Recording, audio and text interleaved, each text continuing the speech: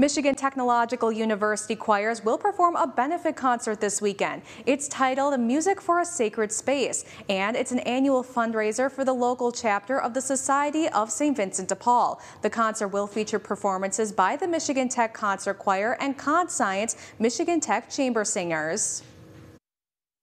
It's a lovely venue. It's a lovely place to hear choral music. We have traditionally had nice large crowds for this concert. It's just something a little bit different than hearing music in a traditional concert hall, and I think that people will find that that the space is very conducive to the music that's being sung there. And I'd encourage people because it helps support a good cause. The concert will be held on February 26 at 7:30 p.m. at St. Joseph Catholic Church in Lake Linden. It's open to the public. The concert is free, but donations are accepted at the door.